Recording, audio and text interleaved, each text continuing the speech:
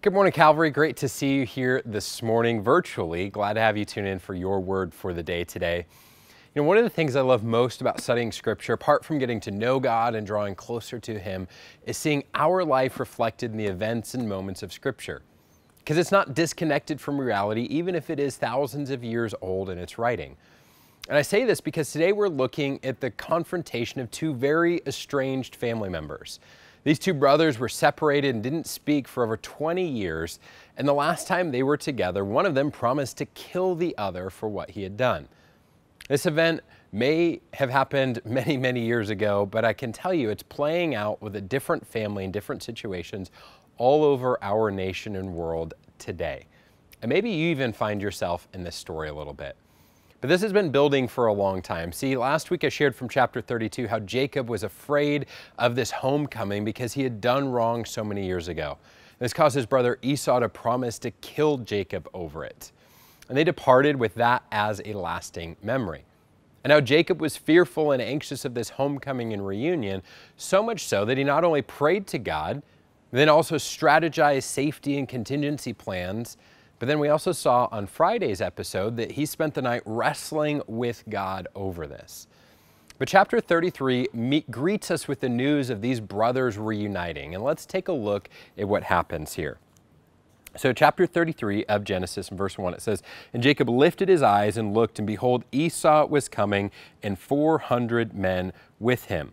So he divided the children among Leah and Rachel and the two female servants. He put the servants with their children in front, and Leah and her children, and Rachel and Joseph last of all. And he went on before them, bowing himself to the ground 7 times until he came near to his brother." There's some tension, some worry, some stress there. Jacob is expecting the worst and just trying everything he can to protect his family and also to find favor.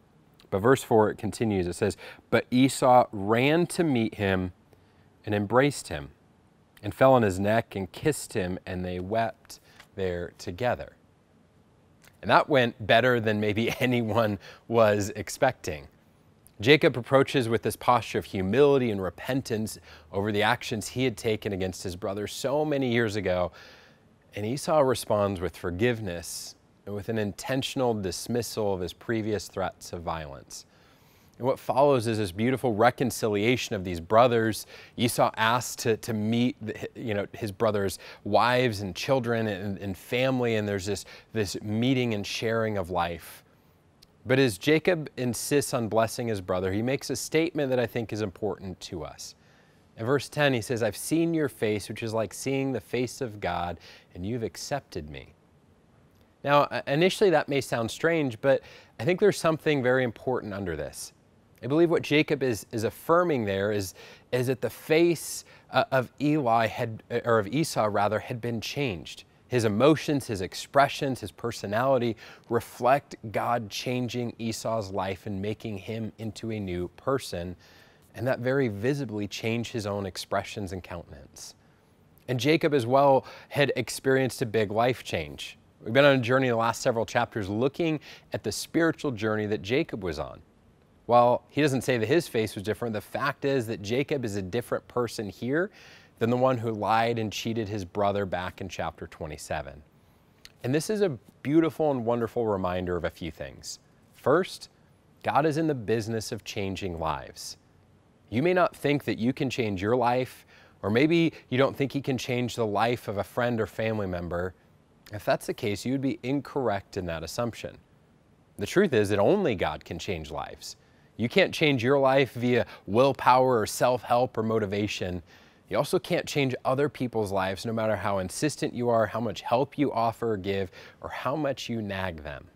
Life change only comes through Jesus in a relationship with Him. This is also a reminder that it's never too late to reconcile with those who are far away. 2 Corinthians chapter 5 remind us that through Jesus, God reconciled us to Himself, and it says He gave us the ministry of reconciliation. So if you're estranged from a family member or friend, take some time today to pray. Pray first for reconciliation. Pray that God would restore you and redeem what has been broken by sin. Pray for yourself that you would see and repent of the ways you contributed to that problem and that you would be made into a new person more like Jesus. Finally, pray for the other person, that God would be at work in their life, that God would bless them and soften their heart towards you and toward the situation. Today, I hope that this passage is a great reminder to you of God's power in our life and His ability to redeem and restore our life no matter how bad it may be or how long it has been, because God is in the business of changing lives. He wants to change your life. He wants to change the lives of the people around you, and He wants to be at work redeeming, restoring, and reconciling things that have been broken. So let this be an encouragement to you today. Hope you have a great day. We'll see you next time.